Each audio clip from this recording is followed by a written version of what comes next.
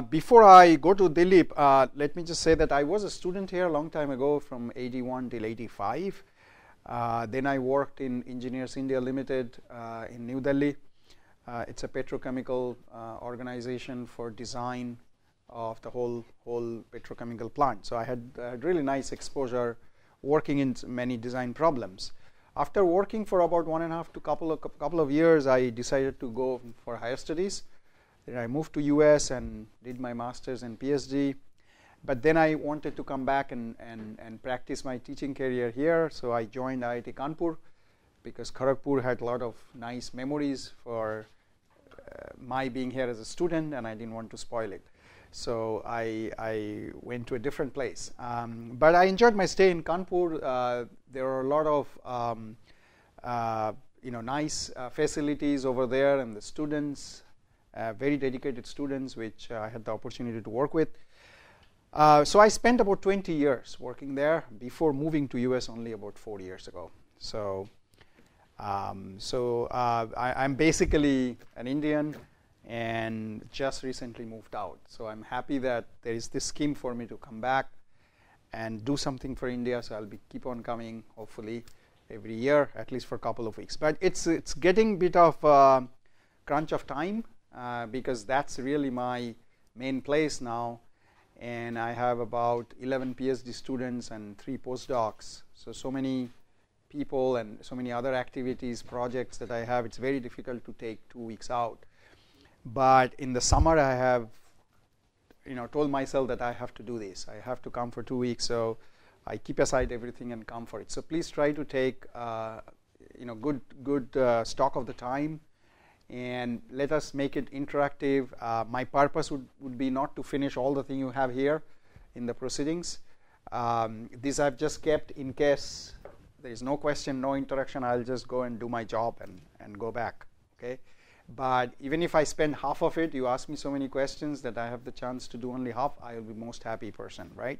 So the idea would be for you to understand at least few things that I put over here.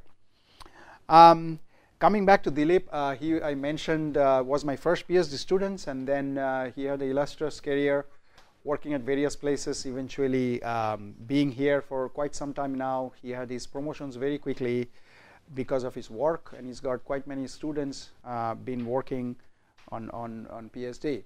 So he's been also doing optimization and multi-agent systems quite a bit. He's written quite a few books in this. But this course mostly, since I'm doing it for the first time, Dilip and I decided to do most of the teaching myself. And then one of the days he's going to talk about interactive and visualization methods for optimization, which is also a very important thing. All right, so here are email addresses for both of us. So you have the proceedings and you have all these things. The way I would suggest you to do is you will have this with you, right, by the time you leave. So keep all your notes onto this. There are white spaces around, so keep all the notes around it. So don't keep it in some other place so that everything is here, and don't ever lose it. Okay, keep it all the way till you need it. All right, so moving to the next slide. What's happening? Okay, let's just go through the general structure of the whole course. Today is a little exception because we had the inauguration and we started a little late. One thing I would like to look at is that I saw some of you came 10-15 minutes later than when it's supposed to be. So let's not do that from now on because we have limited time. So 9:30 we're going to start. Please come at least 5 or 10 minutes before and wait outside in case you have to, so that as soon as it's 9:30 we can start. Okay. And then in the afternoon we're going to start at 2 to 3:30. We'll be solving problems in the afternoon, and the assignment problems are, I think, given at the back most of the days. If there's any change, I'm going to let you know. So the way we'll do that is I will briefly explain before you start doing the assignments of what you should do, and the assignments will be based on what we cover either that day morning or the previous days. So you'll have exposure to the material for doing the home assignments, the assignments here. And if you cannot solve it for some reason, I will ask you to take it home, home means to wherever you're staying here, and next day you can bring it. So you need to submit the assignments on a piece of paper which you're not providing. So you have to have your own papers to work on them. You can use your pen or pencil. Need not have to be typed or anything. Okay, so when you submit them. Today there is an exception again. We are going to start at 3 p.m. Instead of 2 p.m. today. Okay, so because we are a little late and I need to leave at 12 for another appointment, but so 3 o'clock only exception today. But tomorrow onwards we will start at 2 p.m. So we'll go from 3 to 4:30 today. I hope it's okay with everybody, right? So in the same room. There are 4 quizzes. We're not going to take any more final exam. Okay, so it's a continuous evaluation, because if a final exam means you will only look at before the exam, and that's not going to serve the purpose. So I thought of distributing it. So take each quiz very seriously, because that goes towards your evaluation. Okay. Again, any change I'm going to mention to you. So this slide you don't have because I just added today, but this is just for you. I thought I should have one slide on the objectives of this course. So there are a few objectives that we have, so that you see where we are going. First of all, you will understand what is the scope of optimization in practice. So why is optimization needed? What are the problems in practice where optimization is needed? Both Professor Saha and Das talked about in the inauguration about the importance of it. I will show you a laundry list of various problems. One of the things with optimization is that there is no boundary, there is no discipline where it belongs. Okay, I had my formal training in mechanical engineering, but there are I get students from computer science, I get students from aerospace, from business school actually. So I do such a course in a university in Finland called Aalto University. It's actually Aalto University School of Business, although there is engineering school, but business school thought their students should know optimization.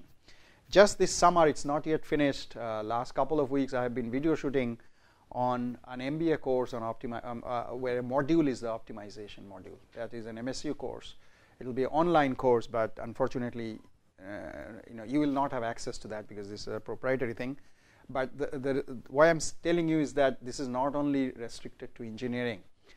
We optimize in many different problem areas. So you will get a good idea of the scope. So I want you to understand that, because many of you will be eventually working in a company or will become a professor, and you'll maybe coming from different backgrounds, different fields. Optimization is one common thing that binds all of us, you will see. So I want you to understand that.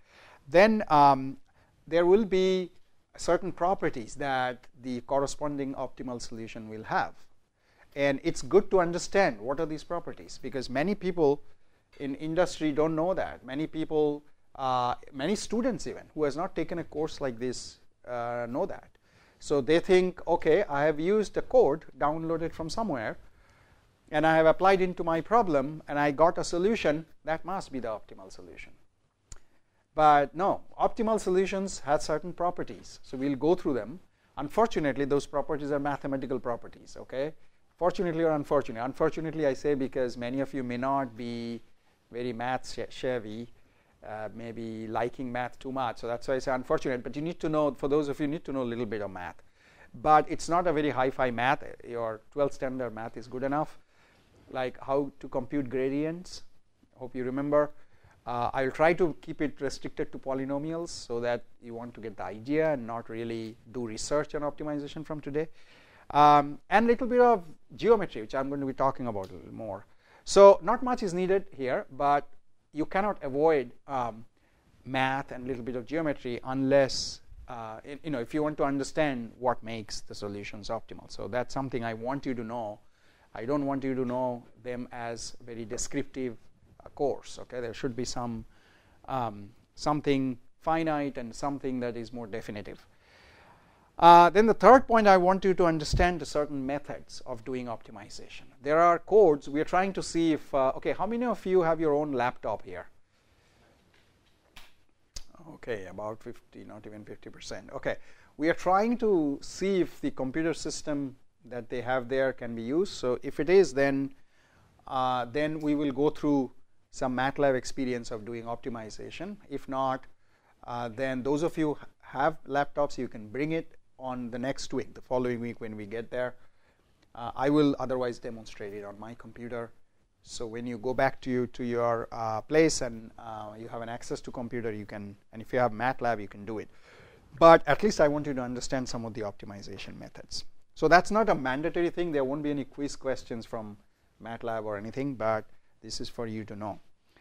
And then the fourth thing I want you to know is understand their role, the optimization role for finding stuff that goes beyond just the optimal solution. So, as I mentioned, the name of the course has this word innovation in it. I want you to think that you can innovate. All you need to know is now who is going to guide me, what kind of methodologies. Do I have a textbook by which I can learn how to innovate? Unfortunately, there is no such book yet. But I strongly feel it's a possibility. We can teach how to do innovation. And innovation is everything these days. Any company you join, any place you work, unless you're innovating, you are nobody. You don't need masters and PhD students unless you can innovate. Everybody can be done with polytechnic background or at most a bachelor's degree background if you want to do just run-of-the-mill stuff. But they hire graduate students thinking that they will come up with new ideas. So where does the ideas come from? You are designing, you're working in a company. The company produces something, let's say gearbox, every day. So how are you going to design something new? Well, all you are taught in your undergraduation, if that's the only degree you have, is how to design a gearbox. It doesn't tell you how to come up with a new gearbox which may be better in terms of compactness, in terms of its performance, noise free. There are different things you can have, but you're not exposed to those things. So you wonder, how am I going to design something new, right? And that's a common question that only undergrads have. So this is a motivation for those of you who are just working on your bachelor's to think about doing higher studies, because higher studies means masters and PhD provides you a unique platform to specialize on certain areas, right? And there you are not taught exactly how to design a gearbox in any way, but you are trained. Your brain is kind of nurtured in that direction to start thinking in a new way. Okay, so there are methodologies to do that, and hopefully in this course you will get some of that exposure. Okay, but it will not be enough for you to start innovating, but this is just an exposure. You still need the domain background. So you still need if you're a naval architecture students, you need that background. If you're aerospace students, you need that background. But you need additionally more that can only come from your master's and PhD program. Okay, so hopefully you'll get a flavor of that. I think you will have enough information for you to know some of these things and go back and say, okay, I'm working on these things either on my PhD topic, and here is something I want to create something new. He told us few things, so it could be a good start for you to get a hold of a software, get a hold of a method, and get some new concepts from this course. So that's my objective of this course that we'll have. Prerequisite, as I said, again, this one you don't have, but if you want, you can note it down. You need to know gradient a little bit, as I mentioned. The 2D geometry a little bit. If I give you a function of xy, can you plot it? That kind of geometry knowledge. Okay. Any programming knowledge will be great, but in this course I had a talk with Dilip before framing this course, and he told me that getting computer may be a little difficulty, so I didn't put that part here. But now we are seeing some opportunities, so next time I do, I'll probably put more programming into the course. But this course we are not doing it, so you need not have to know. But if you know any programming language, that's going to be helpful, because some of the algorithms we're talking about, you can in the evening sit in your hostel room and try to code it, and then see what's happening. So I think you try to utilize your time the maximum by going through the material in the evenings, because you have the material with you, just revising through. The best idea would be if 2 or 3 of you are staying in one place, 2 or 3 of you go together in the evening time. After dinner time, just go over the slides of today, of what you have done, and if there is any question, you note it down and you ask me the next day, right? So that's how we can get the best out of it. Okay, let's make a very quick rundown of the things. So today I'm going to start with what is optimization, what is its scope in practice. The time we have, we may not be able to finish everything, but I will skip it over for tomorrow. I briefly mentioned in my inauguration is that there are a lot of myths in industry about the use of optimization in practice. So I want to say why they think this way. What are we doing to change this? So, so some of those we'll just go through. I'll probably not able to go to the no freelance theorem, but we'll see. It's something that always keeps us in the right track. Okay, it's called no free lunch theorem. I will mention it when I get to that point. But this is a guiding factor that any optimization researcher these days get guided by. So you are taking the course should also know about it. So we'll talk about it when you get there. And then I'm going to be told, there's a spelling mistake here, but on optimization, steps of optimization methods. And in the exercise today, I'm going to give you a couple of problems to formulate the problems as an optimization problem. And I'll be there to guide you, but I want you to first try yourself. Okay, tomorrow we're going to talk about single variable unconstrained optimization. First, I'll start with some optimality conditions, and then I'll talk about few algorithms that are classically motivated. Although I'm using the word here classical, they are not dead. Okay, they are still used, because sometimes we think classical means gone past, but no. The reason I want to say classical is we're going to come back with some non-classical methods which are really fast taking over the optimization problems and solving, and those are like population-based methods, which I'm going to be talking about, I think, towards the later part of this week or early next week, probably later part of this week. We'll just see that. But classical methods are mostly point-based methods. So I'm going to differentiate the two methods, classical versus non-classical, and we'll go over that. But initially, I would like you to have the idea of how the whole optimization started, okay, and then what are the new stuff that will come later. So we'll start again very gently with single variable, just only one variable, so you understand everything about what is an optimization problem, what are the optimal properties of optimal solutions, and what are some algorithms, which are very easy to understand. Then we move to multivariable. Now we'll have multidimensional space. We can visualize up to 3 dimensions, but we'll go beyond 3. We'll actually talk about 2 or 3, but then extend it for higher dimensions, so you can see how things change, like how the optimality conditions change, and how the algorithms have to be changed as well. Again, I will stay ourselves with the classical methods.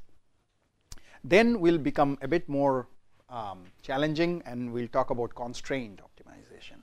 First 2 topics will be unconstrained, again optimality conditions, duality theory that comes very handy for solving constraint problems. So I'm just going to introduce you to that.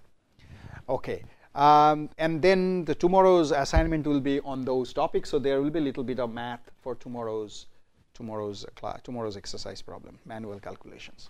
On Wednesday, we'll talk about constraint algorithms. Okay.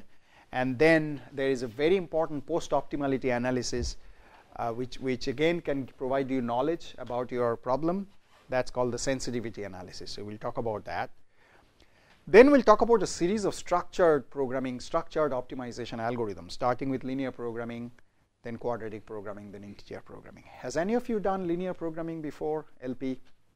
Yeah, it comes in various different courses, particularly if you're from IME, industrial management. You have to take such a course on operations research. So optimization is a bit more generic than just operations research. We cover both linear and nonlinear, but operations research field mostly talks about linear programming and to some extent quadratic programming. Okay, so we'll start with those there and then move to integer programming, and then on those topics there will be the exercise. Since it's 1.5 hours, the quiz would be about half the time, let's say 40 minutes, 45 minutes. So I will give you less problems for these topics, and we'll keep 45 minutes for the quiz. Okay. Then on Thursday, so first quiz we have is on Wednesday. Okay, but everything on that quiz will be covered, at least what we do today and tomorrow and the morning of Wednesday. So. But I'll try to make it more from the days before that we do that. Then we'll start so we're starting population based from Thursday already, okay?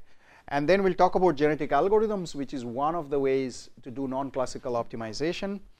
We'll start with the simplest one called the binary coded GA, and then how to handle constraints and some case studies, and there is a little bit of theory called schema theorem, which we'll talk about. Exercises will be on the integer programming that we did the day before, and binary coded GA that we'll be doing the same day. Then on Friday, we'll go a little more advanced, talk about real coded GA, which is a bit more advanced from binary coded GA. Then there are a few other real coded optimization, population based optimization, like differential evolution, particle swarm, and evolution strategies. These are some of the methods that are quite popularly used these days. Then I will start the introduction of practicalities that we often face in real world problems. One of the things is meta modeling, which we'll talk to you then when I get there. Right now I'm just telling you some of the topics. So again, the exercise will be on what we covered the previous day up to that day, okay? And there will be a quiz on genetic algorithm on Friday. So this week we have 2 quizzes, one on Wednesday, one on Friday. Then we don't have any class on Saturdays and Sundays, and then Monday Dilip is going to take the class on interactive evolutionary algorithms and scheduling evolutionary algorithms, and there will be exercise on those problems. I believe the day 6 exercise is not in the proceeding, so he is probably going to give you on that day itself. Okay, then day 7 I come back, and on Tuesday, that's Tuesday, and we start with large scale optimization. You will be the first timer where I will present a billion variable optimization algorithm. So far, the optimization has been practiced since the early 60s, actually from about Second World War. Nobody has solved such a big problem. So this actually takes us a leap forward, showing that optimization can be used for very large scale problems, because this had been a question to me from various fields, various people asking me, how big a problem have you solved? So this actually answers them that, yeah, we can go up to billion variable. But to solve a billion variable problem, there are a lot of hurdles. So I'm going to go over it so that you see what it takes to solve a large scale problem. And then we'll stay with multimodal optimization, where there are multiple optimal solutions. Oftentimes we have that in practice, that a design is good for a number of different ways. Number of different designs can be equally good. So how can you find all of them? Or how can you find, let's say, 4 or 5 of them or 10 of them, so that now you can decide which one to put. So that comes under these multimodal optimization. So up to that point, we'll be covering single objective, finding one solution, one optimal solutions, and we should be happy till that point. Now we are getting more and more challenging, and we are saying, no, we are not happy with one. If there are multiple solutions, give me number of solutions. I want to see if a gearbox looked like this, is there another gearbox giving me the same kind of compactness but looks different? So I'm being a designer, I'm interested in seeing different solutions before I make up my mind which one to do. There are a lot of advantages, other advantages, like if you are particularly, let's say, a practitioner and the lead company in that particular area, you can fool your competitor. As soon as you come up with new products, there are industries, there are companies who try to mimic you. They try to do reverse engineering, figure out how you're solving problems, and they come up with a mimicry of your solutions, right? And they try to sell it cheap. Oftentimes it happens. But if you're the leader and if you know multiple solutions to solve the same problem, you can fool them by every couple of months come up with a new design. And a lot of industries do that, right? And then your competitors or your followers just have no clue. How are they doing all this? Okay. So when you have multimodal optimization, you learn that there exists number of designs having very similar performances, and since you found them, you can switch it. You can switch from one to the other just to confuse your competitors. So there are a lot of advantages, but again, it all goes back to knowledge. As soon as you find multiple solutions that are equally good, think about how much knowledge you can learn from all those solutions. So this course is not only about finding one optimal solutions, knowing some algorithms for this, which many courses will have, but I want to also stress on learning something from it, learning, knowledge, discovery out of the problem. Then we'll move to another very important area, hierarchical optimization, which has a special name when you have 2 hierarchy called bi-level, and this is really taking shape. And my lab back home is one of the one of the places where we are leading in this area. We started a lot of work about 7-8 years ago. Now we've got about 4 PhD students working on it. So if you Google on bi-level, you will have to come back to our site because most of the stuff we are doing. So I would like to give you an introduction to that hierarchical optimization. Again, exercises will be on those topics. Wednesday, we'll go to even more practical stuff called multi-objectives. Just outside at the coffee break, I was talking to Professor Shah and Das again, and they mentioned about, without my mentioning, they said that practice is full of conflicting objectives, competing objectives. Yes, they are.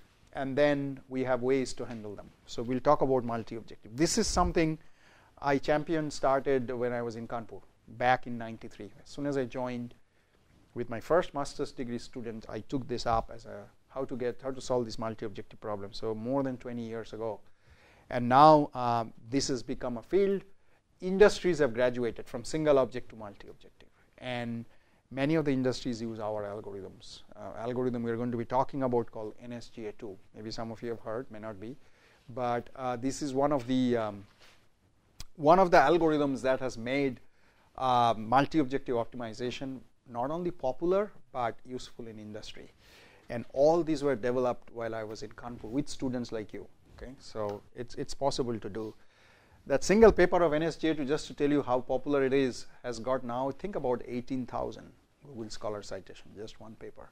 So you can think of the popularity of multi-objective optimization in practice. And I am particularly consultant of few industries and software industries which does optimization software. They have their annual meetings, right, called users group meetings. Every year I go, I see that they first only doing single objective, then move to 2 and 3 objectives. And from last year on, I've seen some of them using 5, 6 objectives. But we will talk about in this course some algorithms which can do about 15 or 20 objectives. Okay? Industries are not ready yet, but I think in few years they are going to be there. And in my lab, we've started talking about 50 plus objectives. So there are problems which requires that many objectives. It's just a matter of time. Industries is funny. They closely follow what goes on.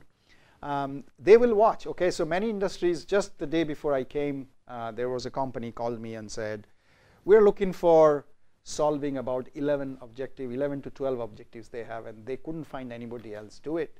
So they bumped into our website, and they thought they called me to find out. I said, yeah, we have methods. We can solve 15 to 20 objectives. And then they wanted to discuss further. I said, okay, 2 weeks I'll not be here. I said, after 2 weeks, we come back and talk about it, but they cannot wait. You see how much sacrifice I'm making, right, for you guys. So you have to really pay it back somehow by paying attention of what we'll be doing and going through all this.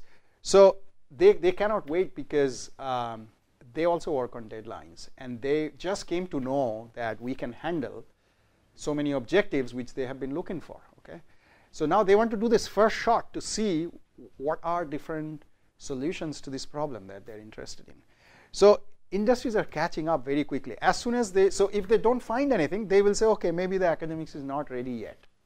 But as soon as they find something, they would say, oh, here's the guy who can do it, and they will immediately jump into it. So in academics, we always try to keep ourselves ahead of what the practice is so that they get ideas. They can get into new things that they may not be doing. But I know, as soon as I talk about optimization and multi-objective optimization, you will see what is the importance of having so many objectives. It just opens up another complete, another door for optimization.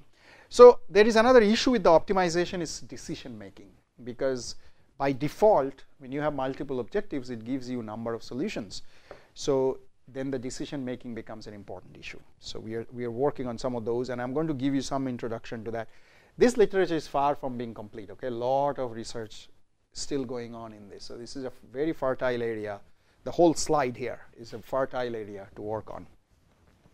So there will be exercises on these algorithms so that you can practice yourself also a little bit. Then Thursday, we're going to talk about performance measures. Because these are new, you will not be able to hear from too many people about this, so I decided to talk a couple of days on the multi-objective optimization. And it is also very much like research type of ideas. So many of you, I think, are graduate students right here. So if you're looking for a new topic to work on, or at least know, so that you may be well advanced in your thesis and think of, okay, after if I finish my thesis, I'm looking for ideas. So these are some of the things you can get into. So this innovization I mentioned, which we're going to be talking about in a little bit of depth, and you'll see what I mean by knowledge discovery. With the availability of parallel computers these days, you need algorithms, optimization algorithms that can take help of parallel computing or distributed computing. So I'm going to show you some ideas of how to do it. Okay, then this is the time when I was looking for a computer. Each of you should have, but we'll see if all of you don't have it, we cannot arrange the computer system downstairs, then I'm going to just demonstrate here, and those of you can bring your laptop, can bring it, and I can give you those codes and you can try. Last class will be Friday, 8th July.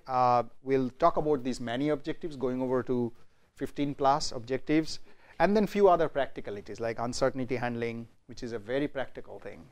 Again, I'm not going to describe today all of those. Dynamic optimization, where as you're optimizing, your objective function and constraints change with time. So you need to always trace back where the optimum is. Then multimodal, multi-objective optimization. We'll see how much time we have with this last day. But I would like to definitely show you a 14 objective application which I have recently done from New Zealand. It's a land use management problem. So we'll see that, and then I'll wrap up. There won't be any exercise that day, okay? Because we'll just finish after the morning session that day. Okay, so and there is no final exam. Okay, so there will be 4 quizzes. I forgot to mention the quizzes this week, right? Do I have it here? Okay, I don't have it here. But there is one I mentioned on 1st July, but there should be, so that's the first this week. There should be 2 more, and I have another scheduled place I'm going to show you. So there will be 2 more next week, okay? So attendance will be 20%. There is a paper that's floating around, so please put your name and sign there so that we know the attendance. There will be 9 exercises in total, right? Except the last day, and we will just take the best 8 out of it. So one you can afford to do not good, but others you try to do good. So, and that will carry about 30%. And quizzes will be 50%, because that's how we get the individual assessment of you. So I keep a little more weightage for that. Okay. Any question about the organization of the course, or anything that you expected to learn from this course that I haven't covered here? No? Okay. You can ask me anytime. Stop me anytime as we go along. Okay, so I don't save it here. Now we start with the first lecture. Because we started a little late, I'm not going to give you any break today. We'll just go, so it's just another hour and 10 minutes, so I can do that. Okay. So what I'm going to do is talk to you about what is optimization. Scope of optimization is in practice, variations of different kinds of optimization problems that we face in practice, and if time permits today, which I don't think, but we'll see, we'll talk about no free lunch theorem. Okay, any of you has taken optimization class before? Any optimization class? Okay, there are 4 of you. Are you from here or Kharagpur or no other places? Okay, so was it a full course on optimization, or is it embedded in some other course? You took a genetic algorithm course. How about you? Optimal control. Okay. And over here? I learned it from online courses. Online courses you have done. You? Same online course? Operations research and optimization. What would you? Okay. Operations research, there is some optimization, right? But mostly linear and coordinating, right? Okay. But majority of you didn't have an exposure. So I will start knowing as if none of you know optimization. Okay. So first, we need to go back many, many years before we want to trace back who was doing optimization at the earliest. And I found in 300 BC, okay, Euclid was talking about finding this word minimal. Anything you see the minimization or maximization, this is a generic, the generic word for these is called optimization. Okay, the optimum can be a minimum or a maximum depending on, are you trying to minimize your objective function or maximize your objective function. So he talked about if you have a line and there is a point, it could be 2-dimensional or 3-dimensional. If I want to now find the closest point on the line from the point, we are talking about some kind of optimization, right? That means we need to find the minimum distance. So he introduced this word minimum distance back then, long time ago, although he didn't formalize how to find it, but he at least gave a methodology to find it and talked about finding the importance of finding it. Euclid also did a lot of other things regarding optimization, like if you have a perimeter specified to you, so in this case, let's say perimeter is 1, 2, 3, 4, 4 times 4, 16, so 16 units, and you can have any rectangle that's perimeter is 16 units. What is the shape that's going to maximize the area?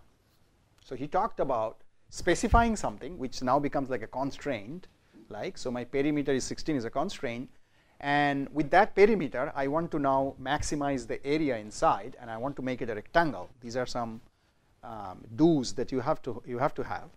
What area or what shape? Is it a rectangle? Is it a square? If it's rectangle, what is the aspect ratio? If it's square, I know the aspect ratio is 1. So what is going to make it having the maximum area? You can formally do it using the optimality methodologies today, but you know that it's going to be a square, right? So here you can see the example. So some of these he talked about with geometry. He played with geometry where optimization is brought in, and that's why I said a little bit of knowledge of geometry will be helpful if you want to understand the optimization methods. Heron talked about light traveling in straight line, right? Light always goes from one point to another point in the minimum possible time, and it has to be a straight line then. But then when you go from one medium to another medium, the light has to refract, and it does in a way so that in its individual minima it travels at a fastest speed, okay, from one point to the other, and that's how it has to go away from how it started. So that's why there is an incidence angle and there is a refractance angle, which are different because every medium the light travels in a different way. So if you follow all these things, you can actually come up with Fermat's law, and this is one of the assignment you will have tomorrow, I think, to prove that that the light will follow the Fermat's law. Then fast forward to 17th and 18th centuries, where most of the development has taken place.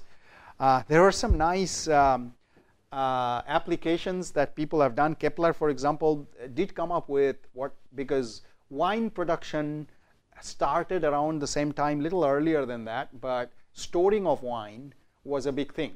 Not in this country that much, but particularly in Europe. So they needed to find what are the optimal sizes and shapes of wine barrels so that it stays cool for a long time and still stored in a better way for a long time. So he helped calculate some of those things using not any formal method again, but the geometry and other stuff that the ideas came from the earlier works of people. He also did some non-numeric optimization, as Professor Das has been talking about. Particularly in an evening lecture, he talked about how can you choose a wife. That was back in 1611. I was asked this question actually some time ago on a television interview here, and I was taken out of the context, and he asked me, can I use your algorithm to choose my wife? I said that will be dangerous to do, but then but there are actually some methodologies which you can follow, and secretary, they actually, this problem is called secretary choice problem, but you can put it to anybody that you'd like to choose.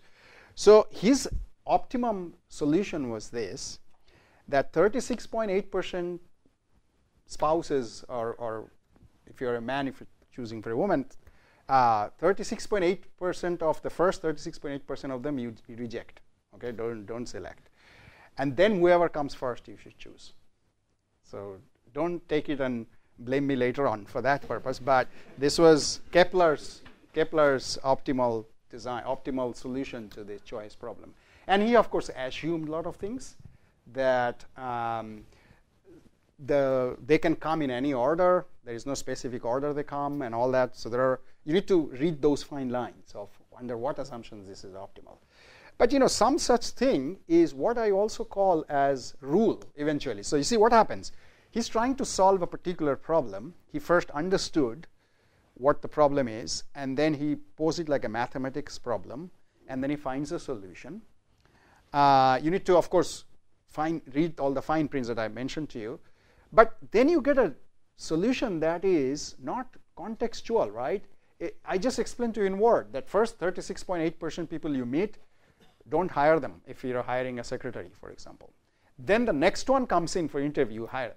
That seems to have a mathematical property of being an optimum.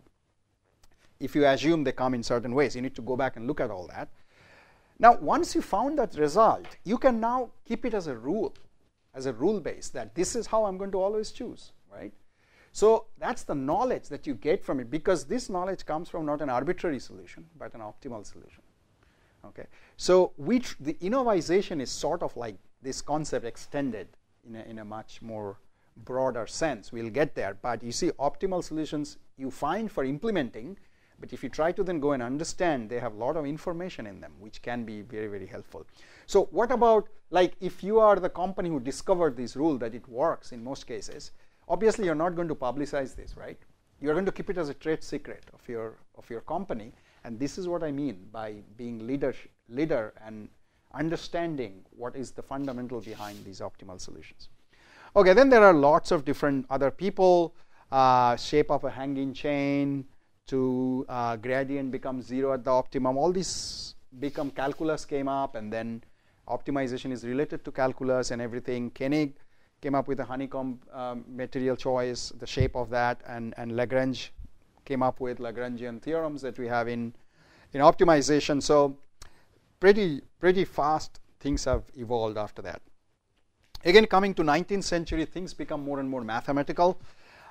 They try to connect one thing to the other, but I guess one of the greatest thing that has happened is the LP solver by Danzig, and the linear programming solver, which has helped a lot of companies, a lot of strategic companies. Like the first time it was used was in the Second World War for resource allocation kind of problem. Cauchy came up with the steepest descent concept, which we'll be talking about.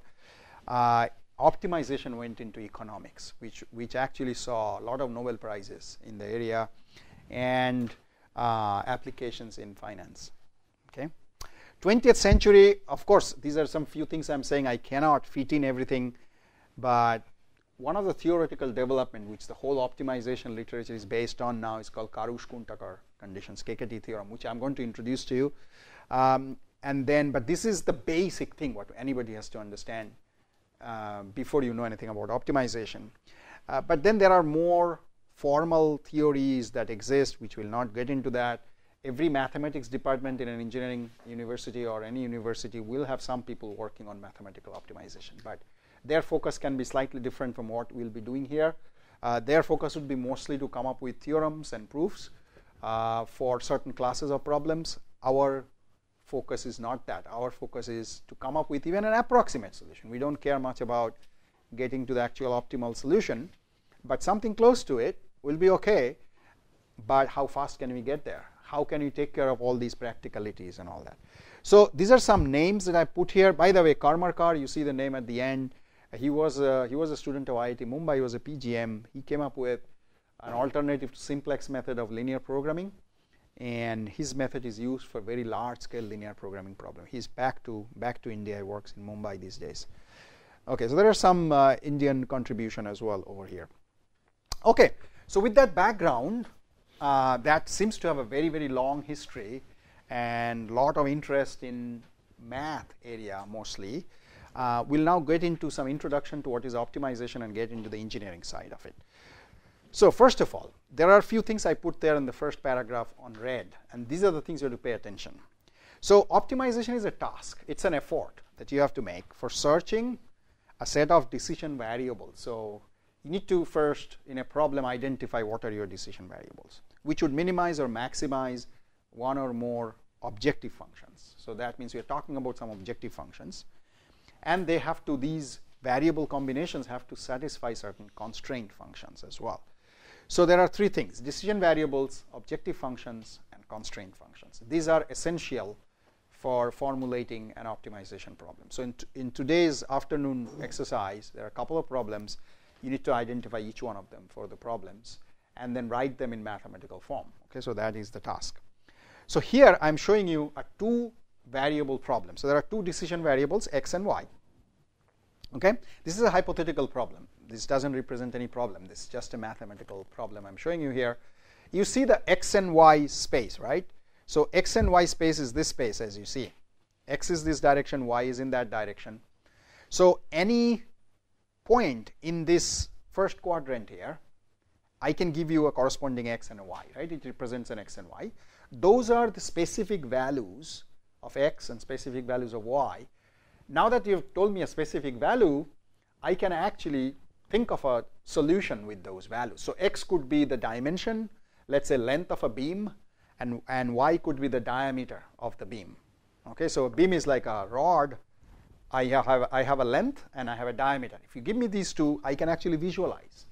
I can actually do a lot of things. I can actually find out how much it is going to weigh, because material I've assumed to be fixed, let's say.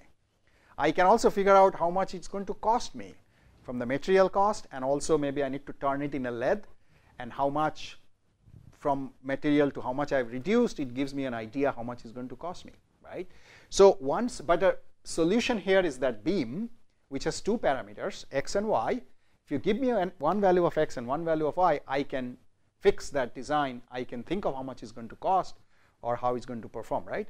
So decision variables specify the design.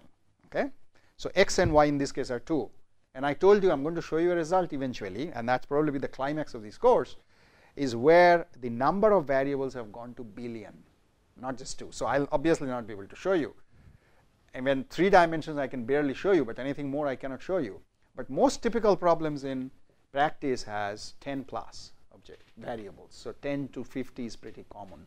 Anything more than that comes, but as the number of variables increase more and more, they are rare and rare. But 100, 500, 1000 is not very uncommon. But in all our lectures here, I'm going to keep only 2 variables so that I can show it on 2 dimensions so you can get the idea. All right. So now, after we talked about the variables, the question comes of constraint. So there could be a constraint function, like here I'm showing you this ellipse here. So the constraint will say, constraint actually makes this whole region of possible solutions into 2 classes. One is the feasible class, the other is the infeasible class. In this case, this constraint may say that all the points inside the ellipse are feasible. So that means outside is infeasible, inside is feasible. It could have been the other way around, but that is determined by the problem. And the constraints could be stress constraints, or constraints could be space constraints, or whatever. So here, when I showed you the xy first quadrant, that's my search space. That's called the search space. That means I can search anywhere in the first quadrant of x and y. Why first quadrant? Why not second, third, fourth? Anybody has any clue? Dimensions cannot be negative. Exactly. Dimensions, I've talked to you, x is a dimension and y is a dimension. They cannot be negative. That's why you're in first quadrant. But there could be another problem where you can have negative values. Okay, so in that case, we will have negative. We will have maybe all four quadrants. So it depends on the problem. But that's my search space. Now a constraint comes and says, okay, now that you have this broad search space, not everything is feasible. So the constraints will say what is feasible. There could be one or more constraints, okay? And every constraint has to be satisfied before you get a feasible solution. So basically, we have to take a union of all the constraint feasible spaces to get the overall feasible spaces. Constraints can be of 2 types, equality type and inequality type. We'll get to that later. And then the third thing here is the objective function, which you see here as the surface. Okay, so any xy you choose which is feasible, that means which is inside that ellipse, now I have to know what is the objective function. Let's say I'm trying to minimize this surface, this function. I'm trying to find out what value on that surface is going to give me minimum function value. So any point here, for example, this point here has a function value of this much height. Okay, so that's the function that describes, once you give a x and y, the function gives me what is the function value, and I'm trying to minimize and trying to be within the feasible region. So in this particular case, this point here has the minimum height. to the surface. So that's my optimal solution. So the point O here is the optimal solution, right? And I don't know that beforehand. Okay, I have the whole search space to search on. So an algorithm has to start from somewhere and has to move in iterations and plan of going to reach this optimal point. So that's the task of any optimization algorithm. But here we are talking about an optimization problem. As soon as you have a problem, which means your fxy is defined, your constraint functions are defined, your xy's are identified, and your objective function and constraints are functions of these variables, you have an optima. You have already determined the optima. Only thing is you don't know it. So when I talk about optimality conditions, these are mathematical conditions applied on these function f and constraint functions to say what needs to be satisfied before you have that optimum. If this point has to satisfy, this O has to satisfy some conditions. So those are optimality conditions. But those are for theory purposes. You cannot use them in practice, those optimality conditions. That's why we need to use an algorithm. Because theory is difficult to apply, you need to use algorithm to go from something that was arbitrary to near the optimum. Is that clear? Okay. So then we move to the next slide. Okay, this was the optimum I was talking about. So now here I'm giving you an overall sketch of the mathematical nonlinear programming problem. X is usually the decision variable vector. It's usually n dimensional. N is the number of variables. We are trying to find x star, which is that O point, the x optimum. It's not any arbitrary point. It's the optimum point. That's going to minimize fx. So your job will be to supply what is that fx, because it comes from the problem you're trying to solve. And there can be inequality constraints. Most of the lectures we're going to talk about greater than equal to, but you can have less than equal to, and you can convert greater than equal to less than equal to, or less than to greater than by multiplying both sides by -1, right? So we could do that. Then there are equality constraints, which has to be exactly satisfied. The left hand side should be equal to 0. These kind of constraints also come in practice. And then sometimes there are variable bounds. Sometimes it says x cannot be less than 0. So you have a lower bound of 0, or x can be between 2 to 10, for example. So 2 becomes the lower bound, 10 becomes the upper bound. And every variable can have different limits. Some variables you may not know, so you don't have to specify. But this is by far what you get as an optimization problem. If everything is linear here, all the functions f, g, h, then it's called a linear programming problem. Okay? If fx is quadratic, that means it's quadratic, it has maximum x square power, and all your constraints are linear, then it's called a quadratic programming problem. Now, fortunately, some problems from practice has these kind of structured properties. If you see that kind of properties in your problem, you shouldn't think of any other method. You should just go and apply those methods, because those linear programming, quadratic programming methods are geared towards solving those problems specifically. They don't do a very good job in solving other problems. But here in this slide, you see a very generic structure. It's called a nonlinear programming problem. Okay, so f, g, h can be anything. Let's take an example. Say we have to design a beer can. So here is a can. I'm representing it with 2 dimensions, h and r. I could think of lots of other variables, right? Like, for example, thickness of the can. Okay, what else can I think of as a variable? Just for the previous slide. Yeah. Okay, we go back. If means fx is linear and gx, hx is nonlinear, then If any of the functions is nonlinear, it's called a nonlinear programming problem. All are linear, it's called the linear programming. Okay. Now, usually the objective functions are more nonlinear than constraints, but there is no such structure. For another problem, it could be the other way. But most problems that we solve, objective function is the most complex form of the function, and constraints are usually manageable. Okay. But if any of them is nonlinear, it's a nonlinear programming problem. Okay. Please raise your hand or ask question if you have anything to ask. But here, let's go over in an interactive mode a little bit. So I'm introducing you to the problem. It's a beer can that you have to design, and I told you only 2 variables. So there are 3 things you have to identify, right? If you have to optimize this, first is what are my decision variables? So I mentioned to you h and r. These are the 2 basic things I need. How much the diameter should be and how much should be the height. So r, instead of diameter, I'm calling the radius as a variable, and height as another variable.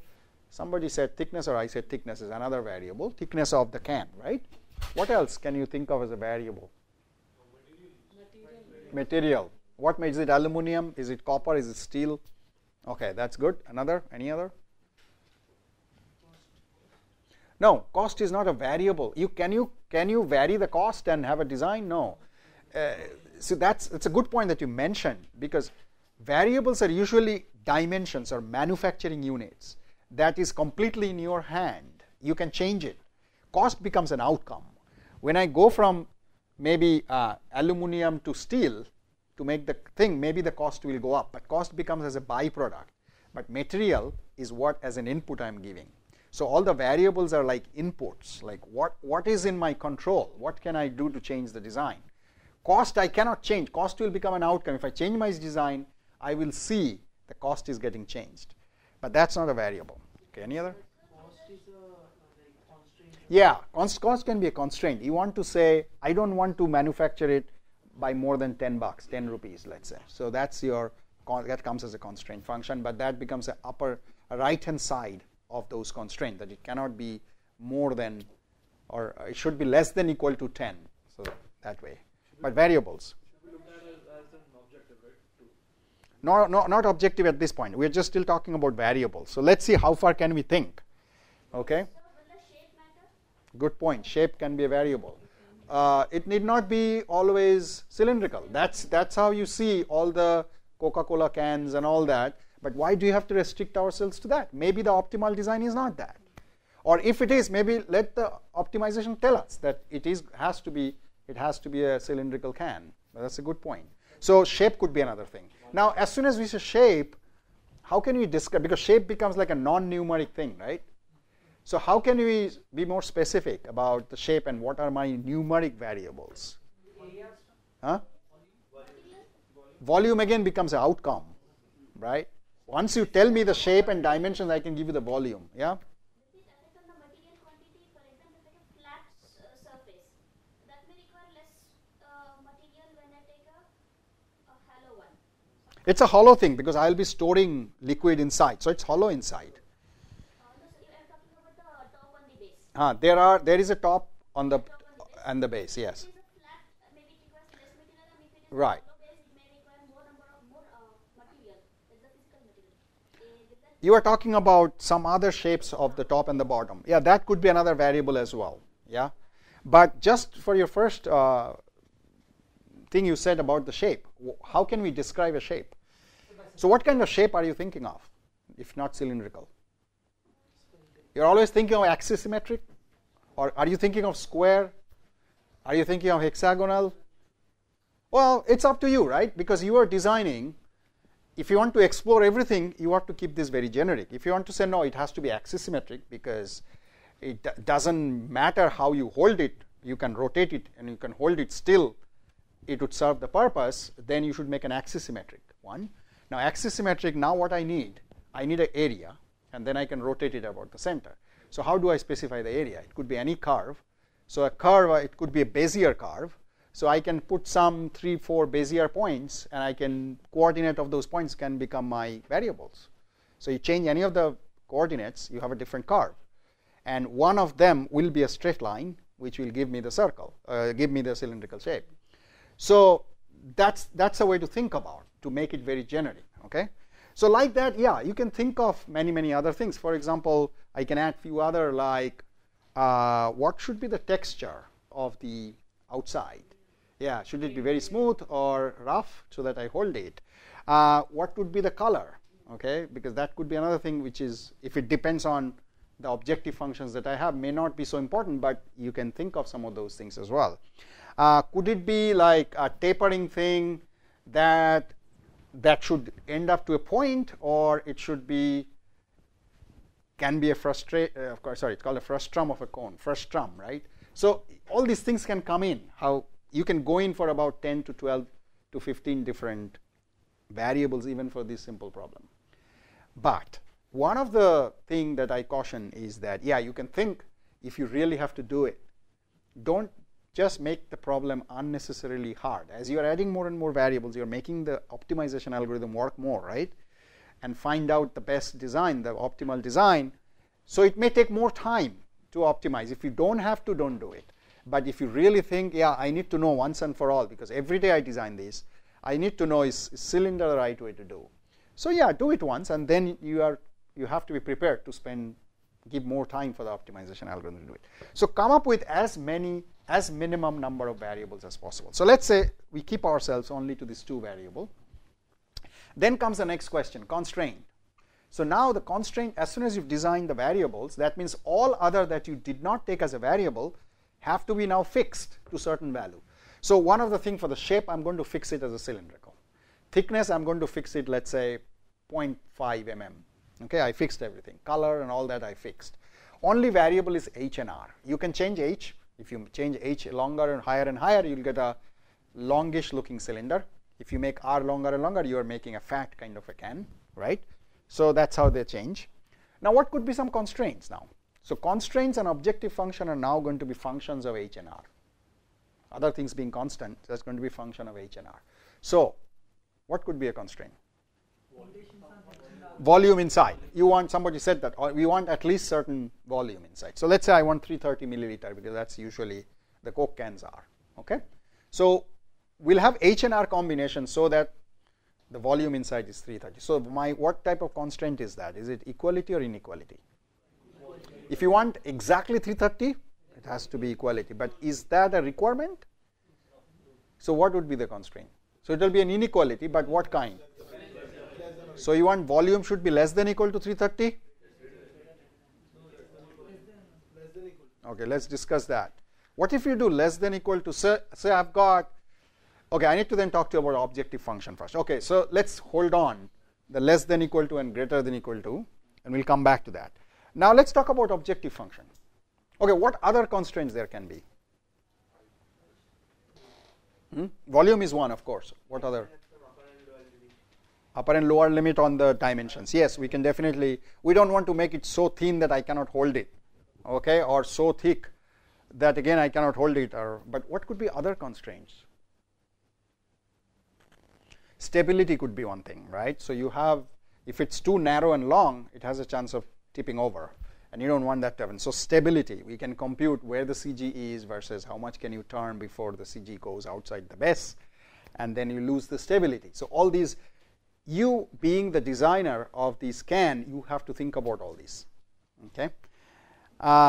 Okay, so there could be a lot of such constraints that can come in. But let's talk about objective function now.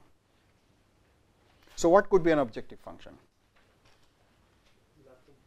Now somebody said cost, that comes in. Okay. Now that I have I've thought about the decision variable and the constraints, what I come up with should minimize, let's say, the cost of fabrication. So cost can be related to the surface area. So how much material I'm putting. So I have a cylindrical area, and then I have two top, right? So I can sum up all this area, and I want to minimize that. That will probably be proportional to the cost, right? So that's my objective function. Let's keep it that way. I can use some other objective function as well.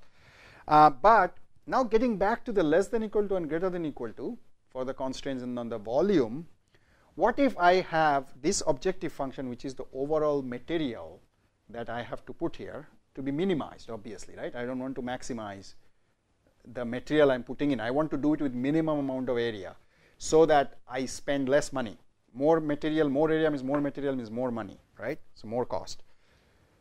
Now, can you revise? Is it going to be the area, the volume inside should be less than equal to 330 or greater than equal to 330? What if you do less than 330? The optimal solution is h equal to 0, r equal to 0, because you don't have a can. You don't spend any money, and nobody can beat that, right? But then I have not achieved anything. It's a trivial, we call it a trivial solution. Oftentimes we get into this trivial solution. That means you have not gone and put a very crucial constraint if that kind of solution comes up. Okay, so then you have to go and see what constraint it's that I didn't put. Okay, so it has to be greater than or equal to 330. Okay, so this is how you formulate a problem. So here is the mathematical formulation. I've mentioned some of the other things that you may want to use as variables or parameters. In this case, we choose the diameter and height. I have chosen aluminum with some thickness, and the constraint function is shown here, right? the G function is given here. You see the volume here has to be greater than or equal to 330, and the objective function is the pi dh, which is the cylindrical area, plus 2 times pi d square by 4, which are the two top and the bottom lead, right? And then I put some variable bounds on each of the diameter and the height to make it more reasonable. So once you specify like this, now you have formulated the optimization problem.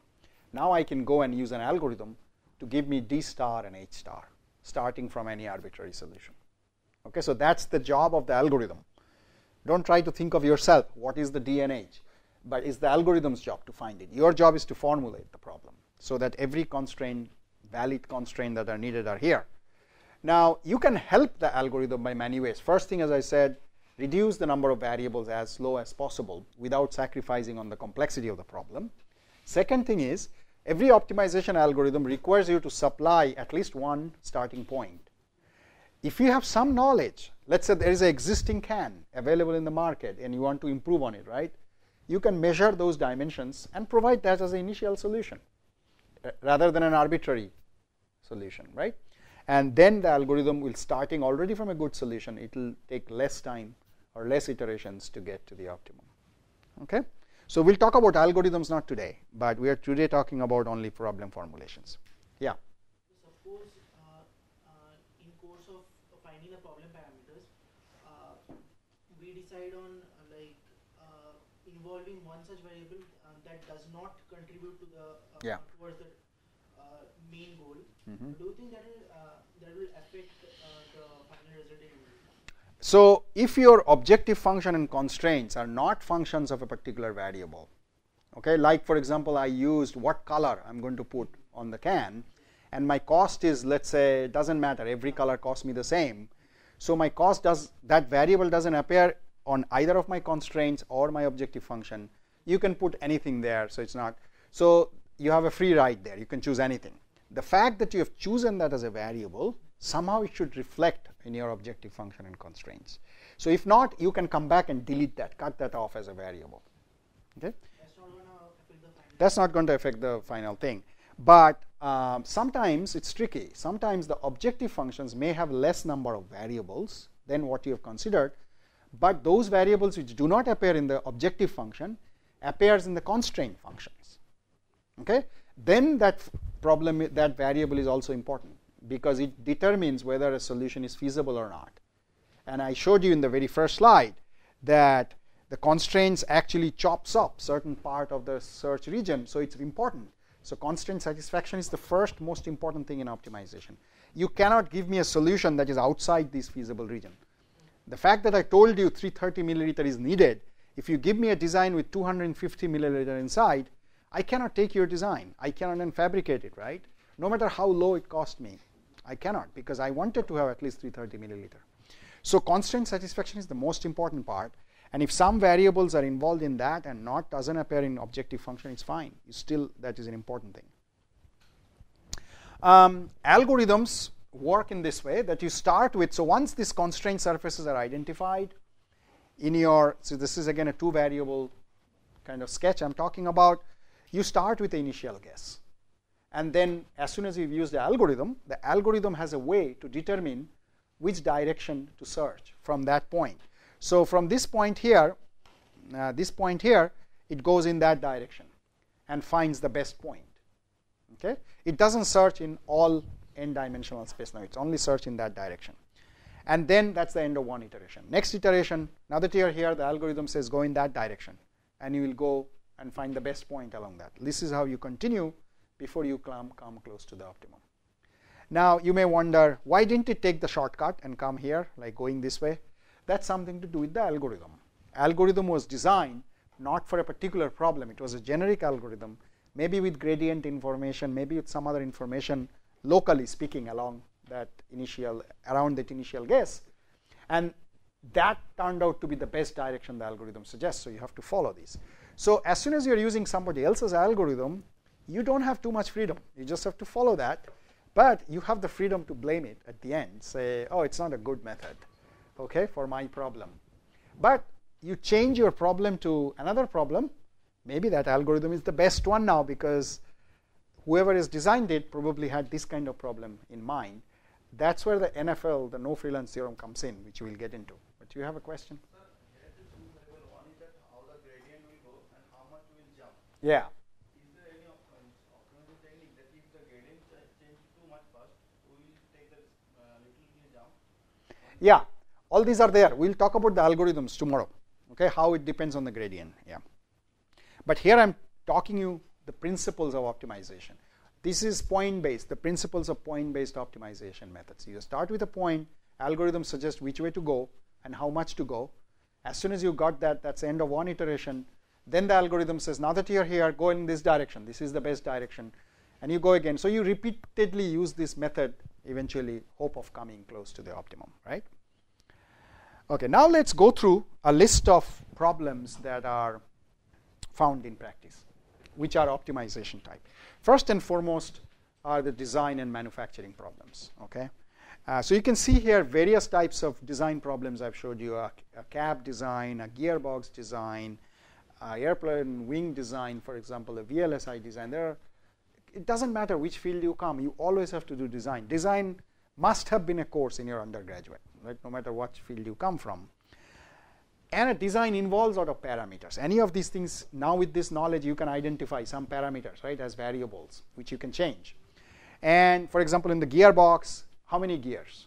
What is the gear thickness? What is the material? What is the module of the gear? How many gear tooth? So many things I could do, how they should be arranged. What is the objective? Objective function would be the size of the whole gearbox. I want to make it as compact as possible.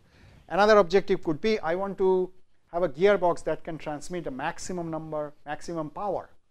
So that means my gear sizes are going to be very thick so that it doesn't break and can transmit lots of power. So different kinds of objectives. Constraints, I want certain variable speeds at the output, right? I give an input speed, I want certain speeds at the output shaft.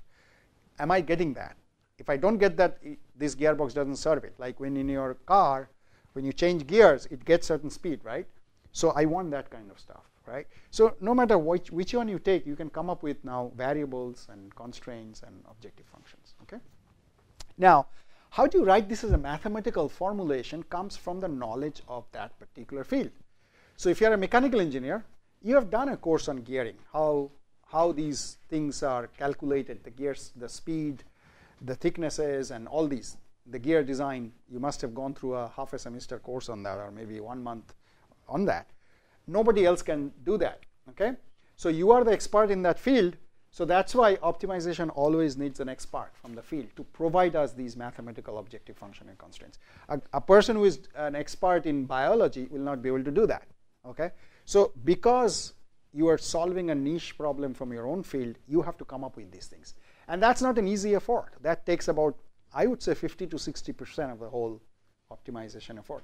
You have to go back to design gearbooks, to your mechanics books, mostly to your undergraduate material. That's why I think optimization has to be used with at least an undergraduate background from the field. But certain problems can be easy if you're doing finance problems or geometry kind of optimization problems. Oftentimes we need to do that. Then, of course, you don't need too much knowledge. Here are some examples. I'm not going to go through each of them. But those of you who are in civil engineering or mechanical engineering, working on structural optimization or structure design area, this is a very simple truss. You can go through the stresses that comes through. The objective function is the weight of the whole thing to be minimized.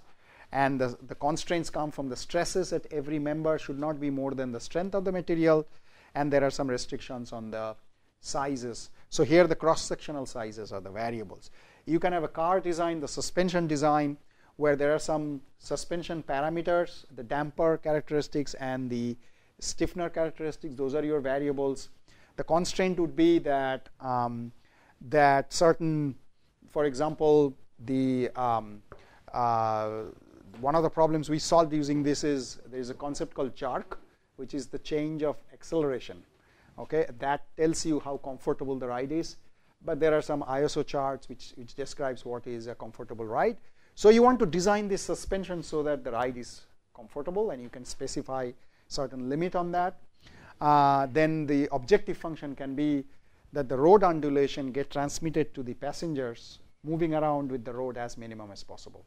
Although you're going through a big hump, but passenger is not following the hump. Okay, there's less variation or displacements that the user have. So different kind of thing you can think of. So these are one kinds of problems. Manufacturing area also, if you're trying to do, let's say, the best operation of a lathe or of a particular milling machine. So there are a lot of parameters like feeding, speed, rotation, all these different stuff. So you want to design those things so that you have a very smooth cut, or you cut it at the minimum possible time. All these could be your objective functions, right? Switching gear a little bit, there are lots of problems in practice which are inverse type. Okay, there is actually a whole field called inverse engineering or inverse problem solving. There is a conference I know completely dedicated to this. The other names for this in mechanical engineering called tomography. I don't know whether you had exposure in any of your courses on tomography, but these are like non-destructive testing. So one other thing would be, let's say, if you take a plate, I think I have an example here. Yeah, this is a plate, and without cutting the plate and figuring out if there is a fault or if there's a crack somewhere, what you could do is you can put some actuator at certain places in the plate and have some receiver at the other end and note down the time of travel of an ultrasonic wave or any kind of wave that you can send. If you have a parent material which is, let's say, notch free or any crack free parent material, you know how much time it takes, right? So the difference between these two times in the actual prototype versus the original one can tell you where the crack is, if there is a crack, what the shape is like. So what you have to do is you got to have lots of different places where you put the actuators and lots of different places you put the sensors. So when you are measuring all these rays and times, put all of them together in an algorithmic way, you can actually predict how the crack is if there is a crack. So there was a PhD student of mine who worked on this, and we could predict really the whole shape of the crack by non-destructive way of doing it. I mean, we're not cutting across anything. We're just measuring the time and figuring out what is inside. So these are called inverse problem. Now, why is it inverse? Because to an academic institute on a course, what we do is to the students we give this course this as a problem. Like I give you a plate and I tell you there is a crack of this nature somewhere in the middle. I give you the exact, let's say there is a hairline crack. I give you, and I tell you if I put an actuator at this point and I put a sensor at that point, how much time it will take for the ray to travel. That's a good problem. It's called a forward problem. Because now you have a system, there is an input, and I want to find out the output. So this is like a system approach that we often teach in engineering and in sciences. This is called forward problem solving. But the problem I just posed is an inverse one, right? I don't know what the crack is, if there is a crack or whether how is the shape. I tell you the numbers when it reaches there from here to there. So I gave you the output and I want to tell you what caused it. Now these kinds of problems are called inverse problem. These are called tomography problem, and oftentimes you have that from brain images or many of those things. These are also one of the ways to solve this problem is through optimization. So one of the things that come in these problems is that there are many solutions that will fit in to this time thing that I've talked to you about. So then there is one constraint that comes in. It's called the Occam's razor. What actually means is the simplest looking shape, the simplest looking object. So there could be a solution with all these times I gave you. There's a crack here, there's a crack here, there's a crack there, and all there that matches all the time you gave me. Also, there is another solution with a small crack somewhere else in a slightly inclined manner that also matches all the numbers that you gave me. Okay? So the constraint should say take the simplest one, take that one crack instead. So most likely that one has taken place. So again, we don't know, but we often go with these hunches. But in solving such problems, multimodality comes in, which I mentioned, that we find multiple solutions. So this is one problem where you need to find multiple solutions and then argue and see which is possible and which is not. Because when you're solving this as an inverse problem, you are actually solving numerically the problem. It doesn't understand the context, so it can give you all possible solutions. Some of them may make sense, some of them may not make sense. If you know that, you can put those information as a constraints. If you don't know that, then you can later on make the decision. Okay, any question? You have a question? What is the rate of the success for Rate of success. Yeah, that's a good point. When you know your material well, it's a very good success we could do. But if your material also is unknown, that means if you tell me there is only crack, I'm interested, or there is only crack in this thing that I can expect, then it's a two material thing. One is the actual material, the other is air or vacuum, whatever it is, right? So that's not a very difficult problem to solve. But now if you say there could be inserts of different kinds, which also I want to understand. Now the insert material I don't know, right? And that's all going to change my time of travel. And your insert materials also as a variable. Now I'm increasing my number of variables. That's a difficult problem. Because there will be many, many combinations of shape and the material which is going to match your time. And that becomes an open problem. What happens if suppose a composite material in suppose shape is running condition and something hit by that shape? Yeah, composite would be a difficult problem to solve because you may expect number of different materials over there. Many variables and Right. damage also is Yeah, so there are limited applications of this. Only thing is that the optimization algorithm needs more time when you have more variables. So if you have computing power and time to use it, then you can eventually get there. Yeah, but yeah, that's a bit of caution that you have to have here. Okay, the other problems are parameter estimation. All of you have used regression, right? A linear fit through a set of data. You do experiments in a lab. You know that it has to come as a straight line. You call a software, right? And the software gives you the line. You know that the software has used an optimization method. It's a least square optimization, yeah. So that's the only way to get there. What it does is it comes up with a line for which the perpendicular distances from each of the points to the line is minimum if you take an average of all that. Now tomorrow you have another set of data points. You're not expecting a line, you're expecting, let's say, a curve. Let's say a periodic curve. You can't use that particular software because that was specifically designed for linear fit. But now that you know there is an optimization method inside, you can come up with your own optimization method with the periodic curve that you're expecting, right? So the basic principle is that an optimization method is used. You can use it for any other regression fit, okay? The other kinds of problem that comes in design of experiments problems. Some of the experiments in biology or even in physics can be very, very expensive. To set up the whole thing requires a lot of money and effort, and then you do the experiments to get some data, or you do computer simulations, and sometimes it takes days to get the data, particularly if you're using CFD and other things. So let's say you've got 100 data points evaluated. You are trying to get a meta model of your surface so that you know where the good things are. You've got 100 points. You're looking for 101st point. Now, are you going to create that 101st point at random?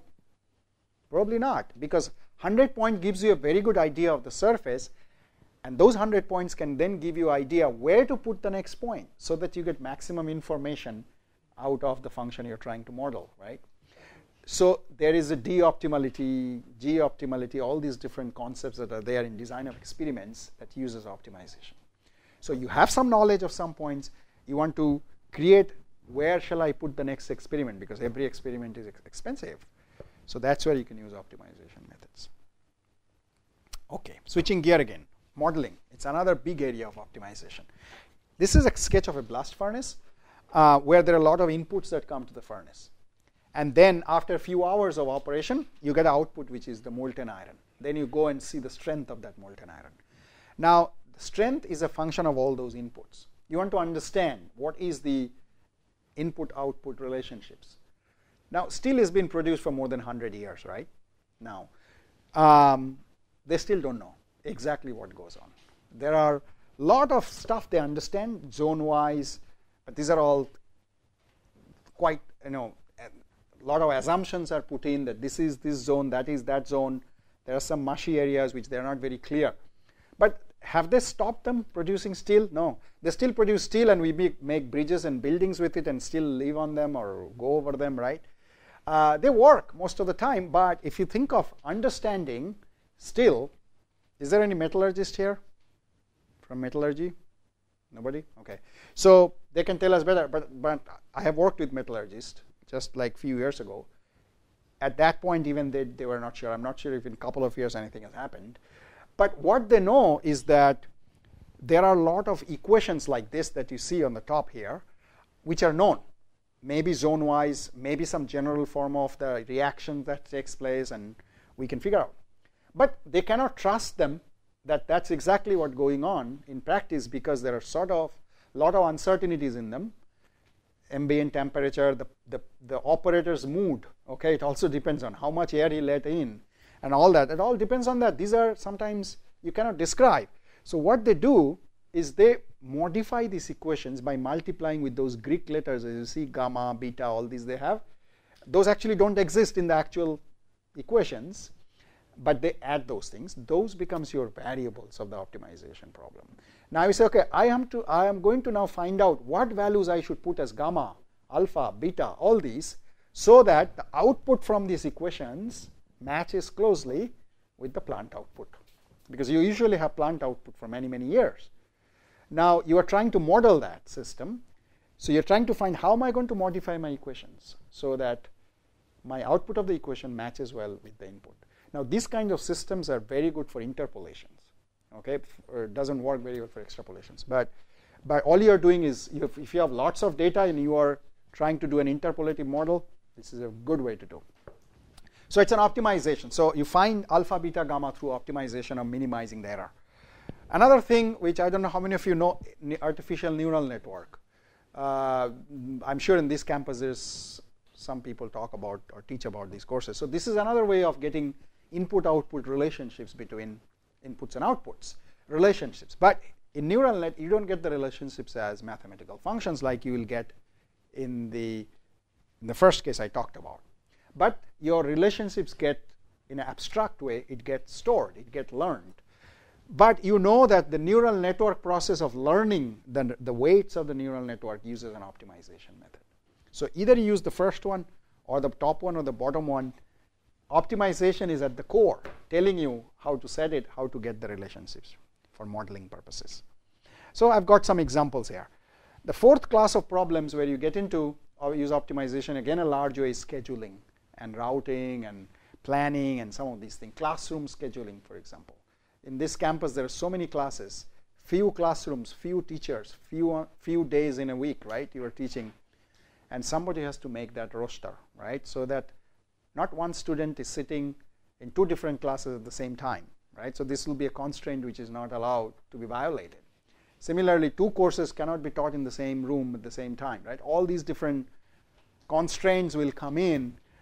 We tried to formulate this for IIT Kanpur one time with an IME student that I had. So many constraints that come in, it's very difficult to find even one feasible solution from scratch.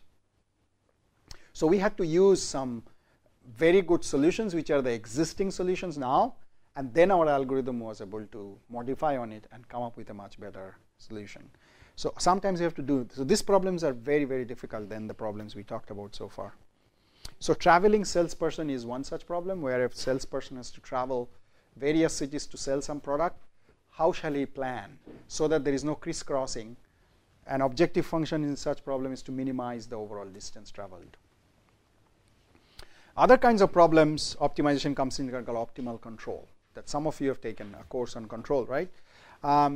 These are the variables in these problems are not just these dimensions that I've mentioned. This is a profile usually. So it could be that you are controlling, let's say, a nuclear power plant, okay, very important application. So there are certain places you have a pressure gauge, you have a volume flow measuring gauge and temperature gauge and all that stuff. These are your control stuff. You can control them, right? So you see that now you have to have an idea that over time, how shall my pressure be controlled? Or how shall I set my pressure? How shall I set my temperature inside that reactor? Okay? So you will get some kind of a profile here, as you see on the left plot here. You can have a profile, and this could be just the temperature as a function of time at a particular place. If you maintain such a temperature distribution, you get the optimal performance. You get the maximum output of something. So we did one such problem with Tata Steel, where they had a furnace, and the furnace was actually taking a lot of fuel to maintain the temperature. They were interested in me coming up with the optimal temperature setting. So the blooms are passed from one side of the furnace, and it goes at a very slow speed with a conveyor belt, and during that process it's getting heated up, and at the end they want the temperature anywhere to be at least 1350 with plus minus something given, 10 degrees or 25 degrees. They want a uniform temperature all along with minimum scale in them. So now there are 3 burners, so we need to figure out how shall we maintain the temperature through those 3 burners across the furnace, so that I need to supply minimum amount of heat and also have that temperature set up. Okay, so these are called control problems. I will introduce you to more control problems later. Here's the crane maneuvering, which I'll talk about later. The other kinds of problems are in finance, for example, forecasting and predictions. There are a lot of companies these days who are trained in optimization area, open up. Some of the PhD students that I had in the past, one of them had opened such a company. One of my colleagues, when I was doing PhD, he was also doing his PhD, and eventually he opened up such a forecasting company. So what you do is, these companies, they have lots of data about the market, okay? How they're doing for last few years, and they always make a model of that. And I talked about the modeling aspect through optimization. If their modeling is good, they can predict it better, maybe for a week, maybe for a month, maybe for a year. It depends on how good is the model. And then if you go for saving your money, all these portfolio managers, right? All these saving companies that you have, that's what they do. They actually invest your money, some amount to this bond, some amount in that bond, so that at the end of a year, they give you a maximum gain. Okay, if they can give you, then you will keep your money with them for a longer time. So that's how they earn money. But the way you forecast it well, then you can, the model it well, you can predict what goes on in the future. So that's an optimization problem of making a good model so that you can forecast well. The other big application of optimization over the years have come is weather forecasting. Weather these days can be predicted so well. I don't know whether you've seen some of the hurricanes move through US.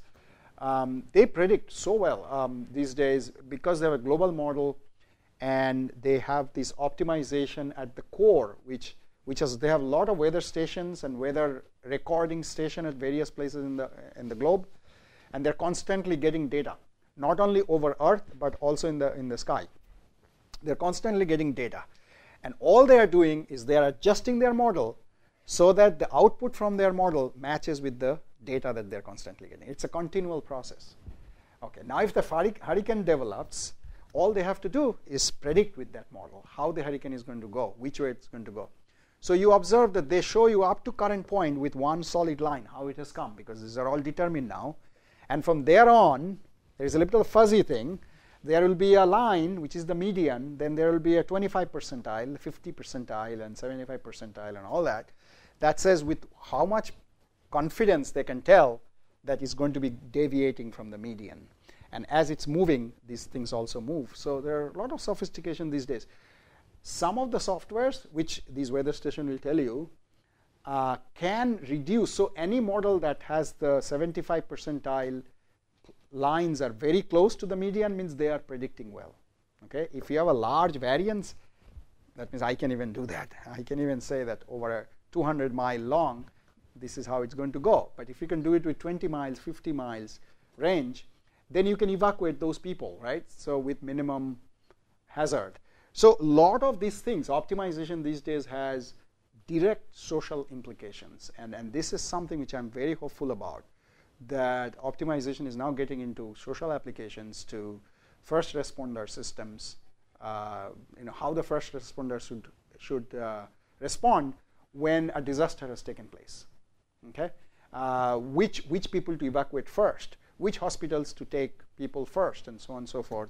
These are not any arbitrary or just when it happens you use your intelligence and do it. You have to plan it. If you see that, okay, for example, New York, there are plans. They've already done because there was first time when there was a gas leak inside a tube, inside one of those underground metros. they had figured out some key stations. If there is a gas leak, so many people at the office time are going to get affected. And where shall they put? Do they have adequate hospitals, first of all, near that? If not, if they have to put 2 hospitals and 2 fire stations, where is the best place to put it?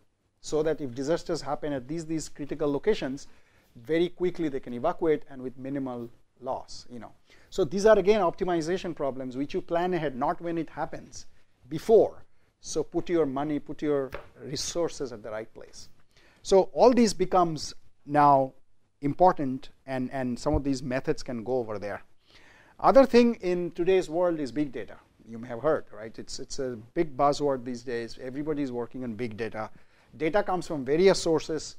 First thing you need to do is classify data, saying, okay, this data coming from there, that data coming from here are basically the same thing. So we got to put them in one class. So how do you make these things? You see here, I'm showing you some umbrellas type of thing, is to identify that when data is coming from various places. Once you have done that, now you can look at each class and figure out some other things. So pattern recognition, for example, is another thing. So some of these problems are called machine learning problems. You may have heard through other ways. It's a part of AI, artificial intelligence. But one of the key methodologies at the core is optimization methods. For any of these words that I've said, optimization is a way to solve them. Okay. Last but not the least is the machine learning applied to is the robotics. This application actually came from Dilip's work. After Dilip has done, I had another student who really applied some of his concepts into this robot. And one of the things that happen in the robotics area is you don't know where the obstacles are going to be when you are navigating. If you know that, it becomes a simple problem. It's a static problem, but these in dynamic situations, you don't know. So then how can you still solve the problem in an optimal manner, right? So you need to come up with a robot's brain, basically. We came up with a fuzzy rule base by which you can throw the robot in such an environment and it will have a sensor to know where the obstacles are and make its own decision of how to avoid them. But you are providing the brain. So you do an offline optimization of finding out if many situations like that had happened, what is the optimal solution in terms of a rule base. And this is exactly what I mentioned before about child becoming an adult. It's an optimization process is that. We actually work with rule bases, patterns that we have seen. All these are stored in our nerve system, in our brain actually, where they're looking for patterns. So if we see there's a fire, first time I put my hand probably when I was little, and I get a burning sensation, it says this is not something to be done. So that's a negative feedback I get, and it gets somehow into my neural net, in my network system that I have in my brain, right? And then something that I enjoyed doing, it also stored in a positive way. And later on, if I face with the similar thing, my brain tells me what to do. So it's a growing up process. But the example I gave is that if, let's say, there are a lot of people here, and I put a child here, and I ask the child to leave the room, and let's say there are not static objects, there are objects that are moving around, okay? The child will take an object coming to him or her seriously, and we will just try to avoid as much as possible from the object. But the adult solves in a different way. Adults knows there is the door. So if there's an object coming this way, let's say it's coming this way, and by the time I'm approaching it, I've already crossed it, let's say, because its speed is a little slow. But I know it's coming to me, but I don't care, because by the time I've gone towards my door, it is already behind me, right? So, but that the child doesn't know. It looks at something coming to it, it just tries to go in another direction, right? Because it doesn't have the experience. So when you start an optimization algorithm, you see solutions behaving that way. So when you're developing such a thing, it will just go, when it sees one obstacle, it just goes 90 degrees away from it, okay? But it has to, we have specified that you start from here and go and reach that point, but it doesn't obey that. But soon, the solutions come in a more matured way that it doesn't avoid if it doesn't have to. It just keeps that direction. So there is a lot of things to learn when you actually implement an optimization algorithm to a system like this, which is dynamically evolving. You can learn the whole system of how to solve things in a better way, in a more matured way. Okay, so I'm almost there at 12, so I'll stop in 2 minutes. But if you look at all these different problems, you can't expect, I mean, these are not all problems, but I've just showed you some of the things that I faced or I know that you have to use optimization. You can't assume the respective objective function and constraints to be differentiable or continuous. There will be discontinuities, discreteness in the search space. Variables are going to be mixed. Like we talked about, some variables being continuous, the dimensions can take any value, and some things being discrete, like, for example, I may have 2 or 3 options. I may have aluminum, copper, and iron. Maybe these are the 3 things for my can. Okay? So only 3 options. On the other hand, the height can be any number. Give me any real number, I can do it maybe. Okay? So there can be mixed nature of such variables. And unfortunately, the optimization algorithms are not very good when you have mixed kinds of variables. And there can be large dimensions in many of these problems. Nonlinearity in constraints, multimodality, multi-objectivity, all these we talked about. Uncertainty I have not talked about yet, but many problems are uncertain, many variables are uncertain, which uncertain means that you specify a value, but you cannot adhere to it in practice. In practice, you will get slightly different value, like the material. We may take the material value to be, let's say, 200 megapascal, which is the strength, but you go and buy from the market, you will not get exactly 200. There will be plus minus something. That causes a lot of havoc into the system. I think something coming up there. Then many of these become computationally expensive, like a CFD solver, for example. We are solving some problem where one optimization takes about a couple of days to run. Okay, so you give the run today, only 2 days later you come and see the result. That's because every evaluation takes few minutes. And in optimization, you need to evaluate at least few hundreds, few thousand solutions. So if in 1 or 2 minutes, one evaluation takes, you can easily go into a couple of days. And so we are trying to solve it through software and hardware both ways, this problem. But this is a problem that's not because algorithms are slow, it's because just the computation is so expensive. And you can't make a shortcut of that, because if you try to make too easy by using very few elements in your finite element, a time step used very small, you don't capture the mechanics or the dynamics of the problem. So you can't make it too simple. Other things are multidisciplinary. This is kind of another area now.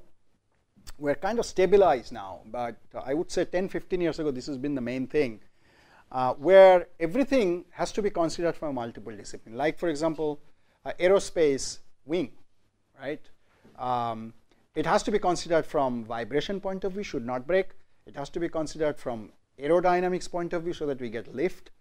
Okay, so it has to be considered from the weight point of view because the whole aircraft has to be light, life, everything. So not one person can be an expert in all these different areas. That's why we have aerospace engineering, we have mechanical engineering, we have structural engineering, and all that different things. So now, for designing one thing, you need to involve lots of different people, okay, lots of different disciplines. Each of the disciplines has their own objective functions and constraints and variables. So when you put everything together, there can be hundreds of variables and tens of objectives and constraints. So it becomes a huge problem. The difficulty is you can get them together. Maybe there is a fast algorithm you can use. But when you start changing everything, some department says, hey, you can't change that. Okay, I can only be between this and this. But it also depends on what you are doing. Okay, so there are a lot of linking between, and there is a hierarchy in those industries. First, for example, in a car, I know, first the axle to axle distance have to be determined before you do the cab. Okay, it doesn't make sense to do a cab and then say, hey, we designed the cab. Now it goes to the axle to axle or wheel to wheel to figure out what should be that. No, they have to design that first based on the engine power and the weight that has to be carried. Cab is the last thing. So there is a hierarchy. So when there is a hierarchy, you have to maintain that in your optimization as well. So this multidisciplinary optimization is more like a fancy thing where you have various different disciplines. All you are doing is breaking the problem into discipline-wise and trying to make a schedule, which one I should start, how shall I interact with them. So there is not much in the optimization there. It's more of the scheduling, but it's all integrated. Okay. All right. So I'm going to stop here for today. I think this much information is enough for you to solve the assignment problem in the afternoon that I have. So just look at that. It should be there behind, yeah. Yeah, the first one, it's on page 168. So we are going to be solving these two problems. Try to read before you come. So as I said, only today we're going to meet at 3. Other days we'll meet at 2.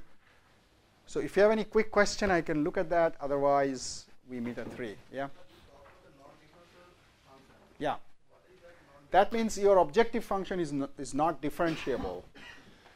There is no derivative that exists.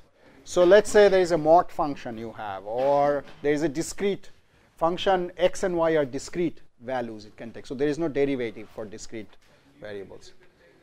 You can numerically also, you cannot do when you have discreteness, right? Because the next one is far away, and for the numerical gradient to be close to the actual gradient, your h should be very small. Your difference between two should be small. But if your next one is far away, you can compute it, but it may not make any sense.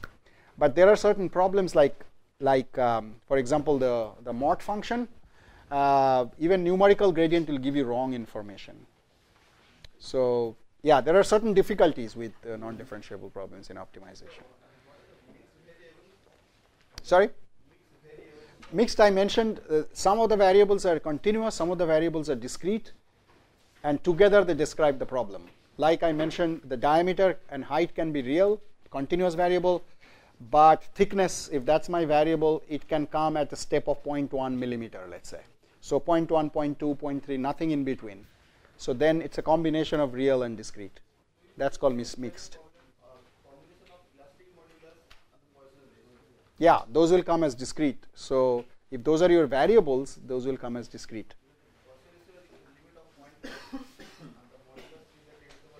Yeah. Yeah, so those are mixed, those are discrete variables. Yeah. So in this the mixed variables, there was something we call permutation.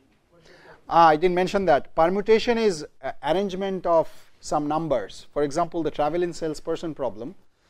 Let's say you have 10 cities you want to travel. Name the cities as 1, 2, 3, 4, 5 up to 10. Now one of your solution is, where shall we start? Where do you go next? Where do you go next? So one solution would be 5 to 2 to 3 to 1 to 4 to 10, like that. You know.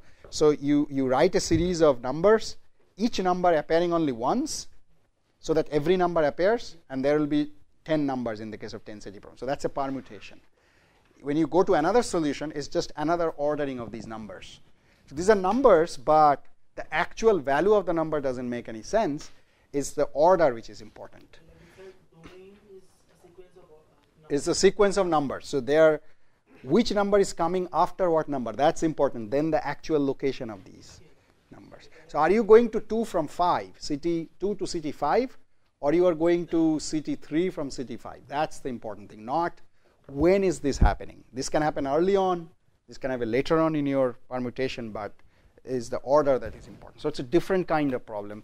These kinds of variables come in scheduling and planning, that kind of problems. The randomization is completely dependent on randomization. No, randomization is a way to get a random solution, but permutation is a completely different kinds of variables. Yeah, you have to generate it randomly like that, but then the permutation is not an effect of randomization. Randomization is a way to create the permutation, but permutation has some constraints, is that every number has to come only once, okay, not more. So you cannot have 2 appearing twice in your whole string, right? Last question. Say it again. Guarantees part I'm going to talk about next, probably tomorrow, but very few algorithms guarantee finding the optimum. If only you have linear and quadratic problem, the point-based methods have some guaranteed algorithms, certain guaranteed algorithm for certain class of problems.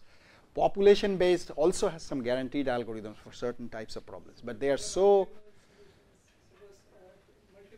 yeah, no, then you cannot guarantee, yeah. Cannot guarantee. So guaranteed solutions, algorithms for finding guaranteed solutions are very, very few. And the problems are also so much rare in practice that even if you don't know them, it doesn't going to matter to you. So most cases we don't have guaranteed algorithms, okay, but those algorithms are pretty good at giving you a near optimal solution. So that's what we engineers are often happy with. But from a mathematics point of view, they may not be so good. Okay, I need to stop now and then hold your questions. Maybe for the afternoon, we can spend some time talking about those before we get to the exercise problem. Okay, thank you.